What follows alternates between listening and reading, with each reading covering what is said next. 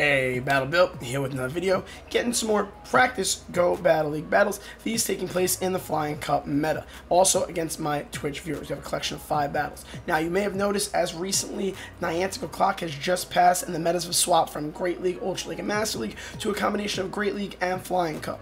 I do have intentions of playing both metas, but I figure because this is the first time we're seeing the Flying Cup meta in this season, I'd put out a team with my sleeper pick for Flying Cup battles, along with the team comp that does not include Aerodactyl. Now, why is Gligar my sleeper pick for the Flying Cup meta? It's because Shadow Gligar specifically beats Aerodactyl, and with that ground flying typing, it does well against those little pesky electric types like Emolga that you're going to see all over the Flying Cup meta running rampant. So, we got some battles against my viewers. Let's jump into them right now. I'll show you how well this team of 3 performs, along with how well Shadow Gligar can perform. Don't forget to like, comment, and subscribe as always, and we're going to be jumping right into these battles. So, we have Shadow Gligar against an Altaria. This is not a positive matchup for the Shadow Gligar. So our goal here is to throw a little bit of the Night Slash damage, maybe hope for a boost on the first try. That's also the cool thing about Shadow Gligar, like Aerodactyl, with Ancient Power, it has the potential for boost that can help it flip some matchups even when it's at a disadvantage. We needed to catch though because we did not get that boost. We catch a Sky Attack on our Skarmory,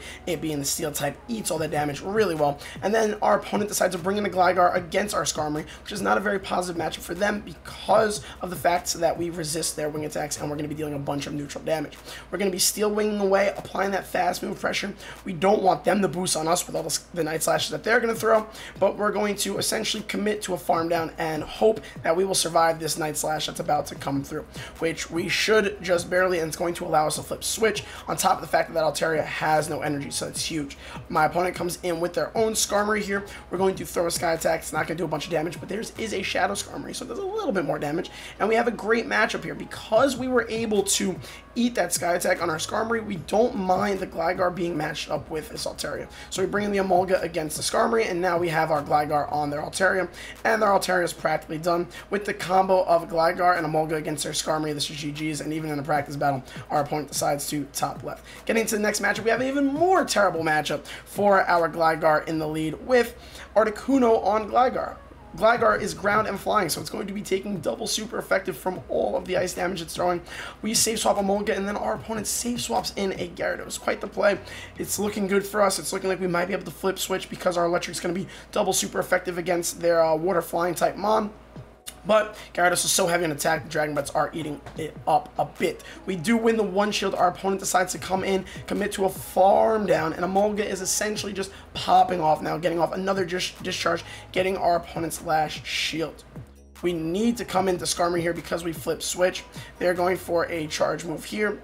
We are going to let it come through. It's going to be an Icy Wind, and then our opponent decides to swap, and they're running an Ice Flyer double Water Flyer line. I love it. Ice double water. The Ice type covering essentially the electric Flyer weakness that both of these Water Flyers have in the back. Say all this 10 times fast. I guess I don't really need to specify flying, considering the fact that every mon in this meta is going to have flying typing. But we don't want our Gligar matched up with the Mantine, and essentially we tried to make a big call, and we ended up eating an Ice Beam, which is why Mantine is another really good pick in these Flying Cup battles, and Gligar does need to watch out for this opponent's entire team. The combo of the Ice type being double super effective and the Water types being single super effective against our Gligar was very unfortunate for this matchup, and us not calling that Ice Beam that just happened a little while ago from the Mantine on the Gligar is going to be what costs us this match. We're trying our best to at least get rid of the Articuno, but that Mantine is alive with just enough health. They get to a move. We're hoping to Steel Wing down.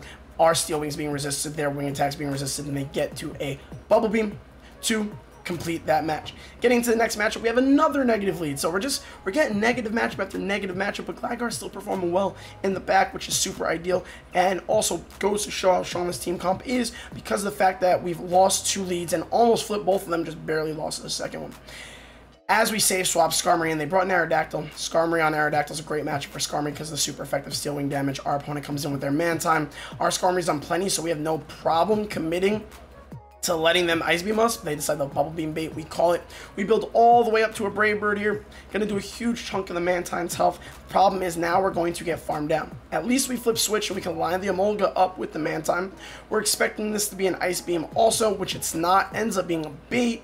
And because of the fact that we've called 2 baits, now we're fully expecting this one to be an Ice Beam, and we decide to shield. So we were fine essentially letting our Emolga go down there, just because the Mantine was so low, and this was supposed to be a Gligar feature, but keeping Emolga alive ends up paying dividends because it's able to deal some damage against the Altaria, do a little bit of chip, or throwing some Night Slashes. Our opponent shields the first one, which is a bit of a mistake because now we've boosted on the next one. The wing attacks are adding up. We're going to shield the Sky Attack because we've boosted. We're going to be able to chunk away at the Altaria, not just with our potential Night Slashes, but with the fast move wing attack damage that we're dealing. So we get their second shield, hoping to outpace into another one. They do outpace us, though. They're going to take our Gligar out, but all that shield pressure is going to allow our Emolga to come in relatively comfortably. Our opponent tries to catch a move. They swap too soon. Altaria practically dead, going for a Thunderbolt here. We'll take out the Altaria's remaining health, and we're going to get a dub in this match. Discharge would have been enough there, but regardless, want to confirm our win.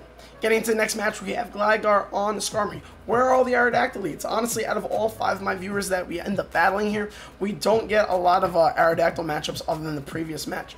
So Gligar, not super happy about this lead either. We decide to swap. Our opponent goes for a Brave Bird, and then they decide to dip, which is a huge play on their part because they needed that damage to land on their Skarmory since their back line seems to be quite weak to our Skarmory here. They come with a Shadow Articuno, a very nice sleeper spice pick there, and we're getting off another Sky Attack. Gonna do a good chunk to the Articuno, almost flip switch, but because we want to keep that Skarmory away from our Gligar, we gotta flip switch. So we shield what could have been, well, which would have been an Ancient Power to take us out, could have given them a boost. They then come in with their Skarmory and they're air slashing us, which is not doing a bunch of damage, but is giving them a decent amount of energy generation. We are now able to align our Emolga onto the Skarmory, get our opponent's last shields here. Not too worried about anything they throw because of our electric typing, but we are going to protect our Emolga because they're protecting their Skarmory, so they must be quite weak in the back to it, which, they kind of are. This is a neutral matchup. We're going to go for a Thunderbolt on our Emolga onto their Altaria, and we need to bring in our Gligar here to essentially, keep the alignment the way it is, the way we want it to be to win. But I guess because we know Emolga can survive and get off another Thunderbolt, we just want to confirm our dub. This Thunderbolt is not going to take out the Altaria. We're going to come with the Gligar, get a bit of a farm down, and with our full health Gligar and their Skarmory practically almost dead, we're going to throw a couple Night Slashes. This opponent essentially quits also, but they didn't top left, so we got to finish them off, apply the remaining damage. And again, like I said, team comp, I'm liking a lot here. We do have Aerodactyl answers. I know we're not seeing a bunch of them, but Gligar does well against it. Skarmory does well against it. The only concern is really Emolga against it. But of course, you can't build a team that, well, you could build a team that triple hard counters Aerodactyl, but I'm sure that would create other holes, and we want to build something that is balanced. Getting into this next matchup, we're trying to pull the same thing we did in the first match, catch a Sky Attack. We're not able to. This Altaria is farming to goddamn 300 energy. It's insane. They come in with a Mandibuzz, another interesting pick in these Flying Cup battles. Mandibuzz being a very spammy mon and super bulky. You do have to watch out for it. We're going to let a charge move come through. Going to be a foul play here. We're going to build all the way up to the Brave Bird because Mandibuzzes are so tanky. Players that run their Mandibuzzes don't like to shield them, so we are essentially not getting the 2 moves because of the Steel Wing energy generation. So we're going big on the Brave Bird to flip switch, and we land the Brave Bird there, which is going to be huge for us. They come in with a Mantine to farm us all the way down, which is unfortunate, even though we are going to be able to line up our Emolga here onto the Mantine. We still have to worry about the Altaria on Gligar matchup, and their Altaria has a bunch of energy from before. So this essentially became like an Emolga showcase because we were not running into the Electrics and Aerodactyls, and I can't really control what my viewers run. They're running what they genuinely want to run in practice battles because we're all just trying to prep for the new upcoming meta if we decide to participate in it. But I promise you, if we ran into more Aerodactyls and more electric flying mons, Gligar would have popped off, and it had a bit of its own little showcase situations here. We're able to take out that Altaria there. They come in with the Mantine. We're going to get off another Night Slash. You do get to see here how spammy Gligar can be, also threatening another shield, and then also the pure fact that the boost exists.